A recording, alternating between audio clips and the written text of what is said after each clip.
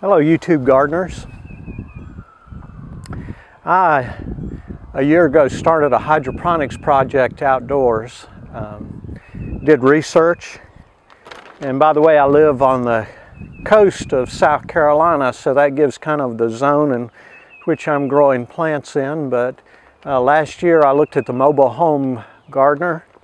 I recommend his website as to design of a system, fertilizers, and a whole lot of details.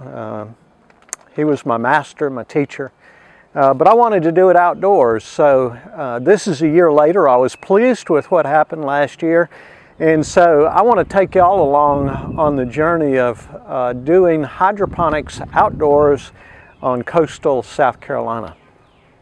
Let me just share first of all that what I did when I built my system was I went to Sam's Club and got their white icing buckets. They give them away free, they dispose of them, and so you can get your buckets free. You need to do the construction of your piping, and I may do a video on that to let you know a little bit about it. What I did was I put 5-gallon screens in my buckets, but I found that I was using so much perlite that it was getting expensive, so again, just old Walmart cups. I would put several cups in it. That would take up some of the volume.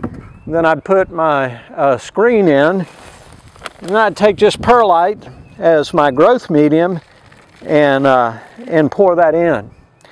Now this year, when I got through in the fall, the last frost killed my crop. I took the perlite out, cleaned it with Clorox and saved it.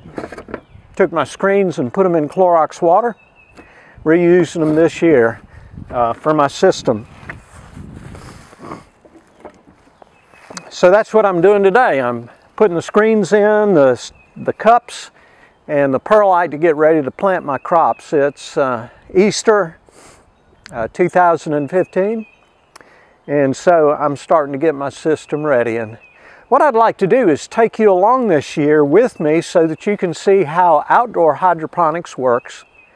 I realize there's some things that you have to watch out for and that you have to keep on your toes when you're doing it. So I'll share some more of that along with you. But I'd like to show you how it's done here on the coast of South Carolina.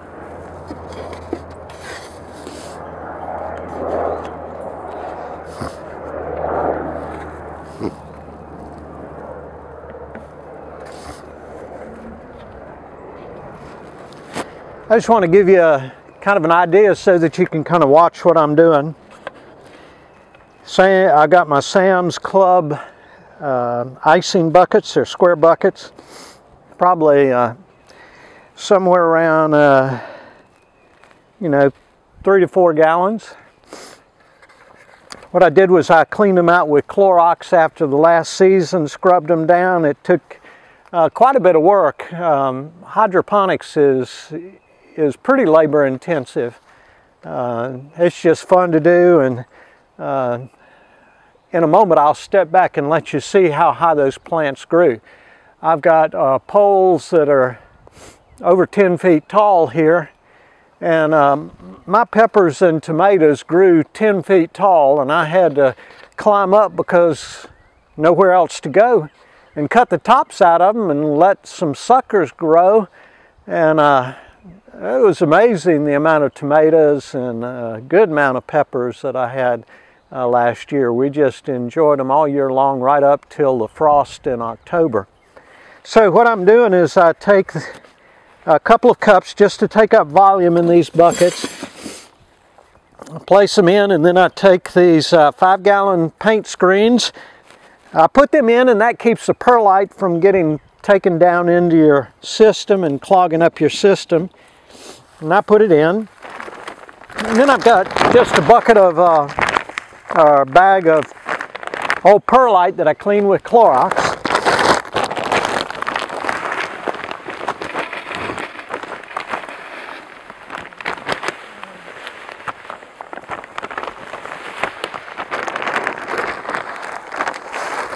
And I just pour it in the buckets.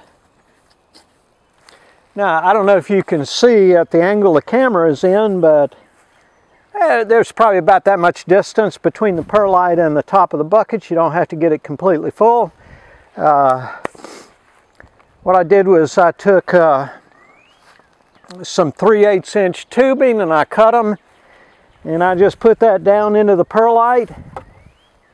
Then I'm going to take my feeder hose and I'm just going to stick it right down into that tubing, and that just keeps the water going to where you want it. Usually I put it somewhere close to the plant, and you know, just in a couple of days I'm going to be putting pepper plants all along this row, and what I'll do is I'll show you how I plant them, and then where I stick the tubing in to feed them. At this point I just saved the lids from the buckets, and I'm using to cover everything to keep the pollen and everything out. One of the problems with outdoor hydroponics is you have leaves and seeds and all sorts of stuff blowing around, and you'll find it'll get in your bucket. And I have some river birches over in the yard. The crazy things, when their leaves shed, the wind just blows them, and I had little river birch trees rooting in my hydroponics. So again, hydroponics, especially outdoor, is pretty labor intensive. You have to watch your plants, take care of them. You're going to have to trim them. I'll show you how you do that, and especially what to do outdoors. I tried the single stem tomatoes and double stem peppers, and to be honest, those rascals grew so fast that this year I'm going to probably have 2 or 3 stalks coming out of my tomato plants, just to keep the size from growing so tall, to be able to manage the height. And so I'll show you how I do that, especially the peppers.